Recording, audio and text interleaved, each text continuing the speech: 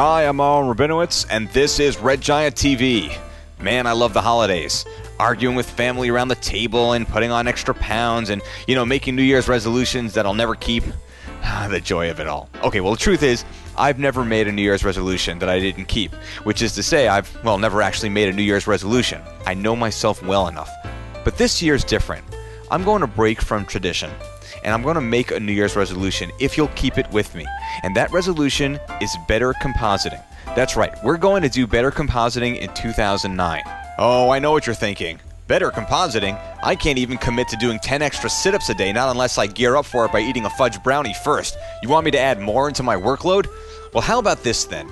Better compositing with less work. Oh, that's right, you heard me.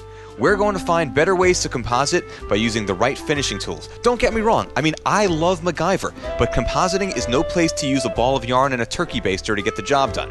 So let's look at a few tools and techniques for getting a better composite or for speeding up your compositing work.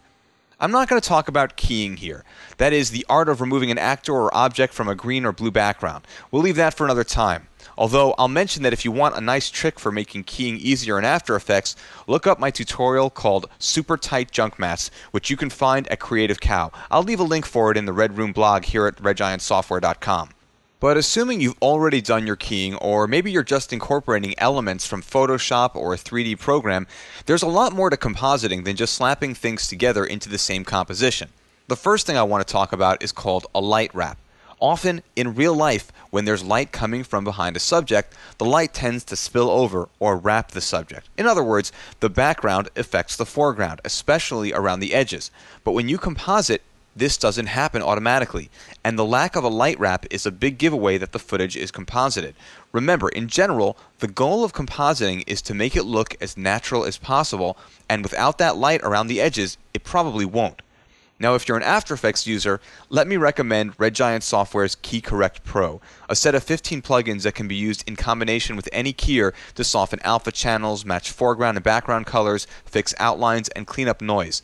It'll help you improve the results you get from keyers like Primatte Keyer, Keylight, which ships with Adobe After Effects, and Ultimate. Of the 15 plugins in Keyer Pro, and there are a bunch that'll help you in this kind of work, one of my favorites is Light Wrap, which, not surprisingly, helps blend the foreground element, namely your actor, into the background, and it does this by creating the illusion that light from the background layer is being reflected onto the foreground layer as if they were photographed in the same environment. So I would select my keyed footage, and I would choose Effect, Key Correct, Light Wrap, and then I'd jump into the Effects panel and set the background layer to the background footage. Just so you can see what's happening here, I'll set the operation property to wrap on black. As you can see, the background is being used to outline the foreground.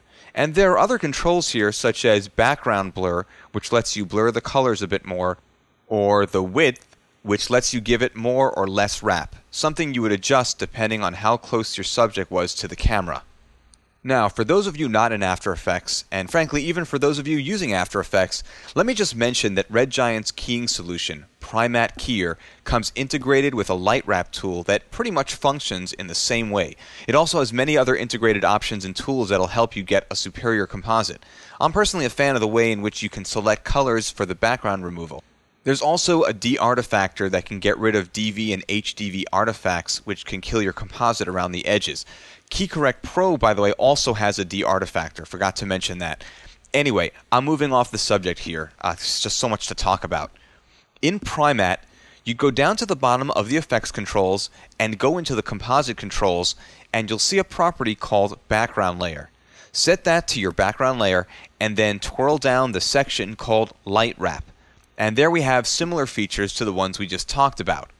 Turn on Enable Light Wrap by clicking on the checkbox, and then set the property called Comp Mode from None to Over, or maybe to Screen. From there, you'll want to play with the width and background blur properties, as we did before. Anyway, Primatte Keyer works in After Effects, Apple Final Cut Pro, Motion, and Avid Xpress and Media Composer. And if you buy it for one application, you get it for all that run on your platform. Another often overlooked area in compositing is color matching. When you composite, by nature, you're taking people or objects that were filmed in different environments. And those environments have an impact on the colors in your footage. When you put those elements together, they won't necessarily look good together because their colors are at odds with each other. In this shot, for example, I've already added a light wrap, but it's not enough. Clearly, the subject was filmed in a different environment. The skin tones don't match the background lighting at all. Not a good composite. But there are a lot of color matching techniques that you could use with some of the color correction tools that your software comes with, many of them painstaking and time consuming. But I'd like to propose a different solution. One that uses Red Giant Software's Magic Bullet Looks, a plugin that works in After Effects, Premiere Pro, Apple Final Cut Pro, Motion, and Avid Xpress and Media Composer. And as usual with Red Giant products, if you buy it for one application, you get it for all that run on your platform. Now, normally, Magic Bullet Looks is used to create different film looks by color correcting.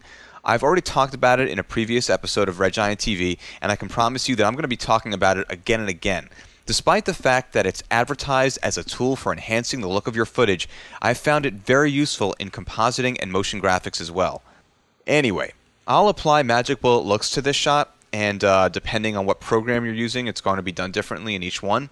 Once I've done that, I'll go into Looks Builder, and I'll choose a preset. I'm particularly a fan of this one called Neo, which gives everything that matrix green look, but there are over 100 other preset options, and you can alter these or just make your own looks too. Anyway, if I click OK to confirm, when I get back into my composition, I can see that the colors match up a lot better. And if you're thinking, what, I'm going to color correct one shot? Then it'll look really odd. Well, that's true. If you're not color treating all of your footage, a shot like this would kind of stick out. But let me just point out to you that virtually every film and TV show is color treated to some degree. But some of the most popular films and TV dramas are heavily shifted into blues and greens and maybe even yellows. Battlestar Galactica and the various CSI shows come to mind, but there are a bunch more. It's becoming more and more common to create these dramatic film looks, and it certainly makes it easier for the effects artists working on these shows to do their job.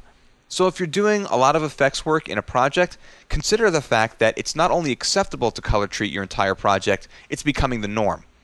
Finally, I'll mention one more tool, and one that might surprise you. Knoll Light Factory, a tool for generating lens flares and the like.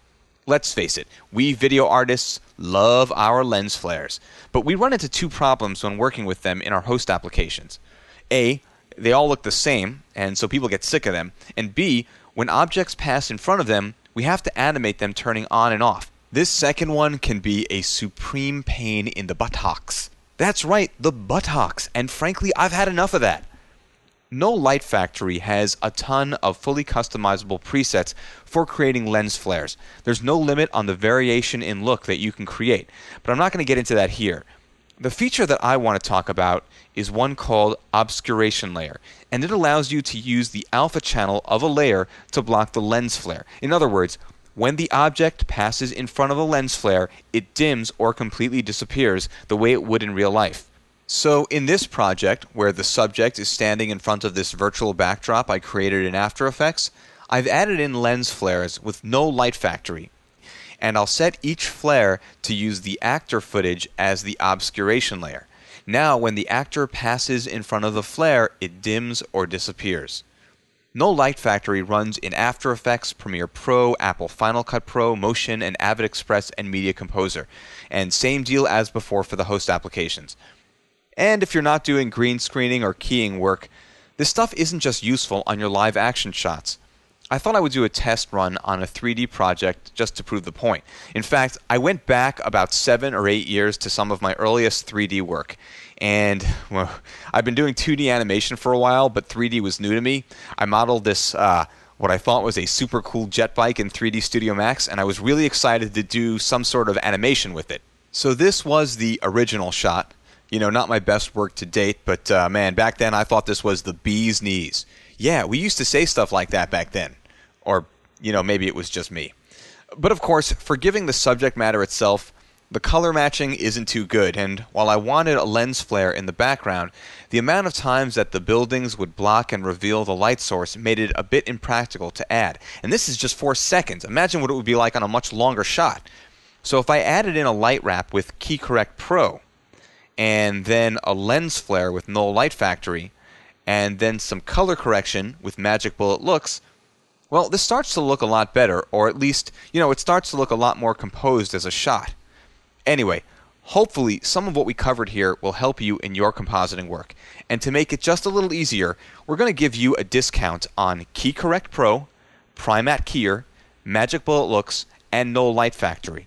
Go to redgiantsoftware.com/promos to get this and other special Red Giant TV deals. Now, these are time-sensitive discounts. They will not last forever, and all coupon codes expire 30 days from the launch date of each tutorial. So again, go to redgiantsoftware.com/promos to get the coupon codes for the most current Red Giant TV discounts. Once again, I'm Aaron Rabinowitz, and this is Red Giant TV. See you next time. Fudge brownie. Oh yeah.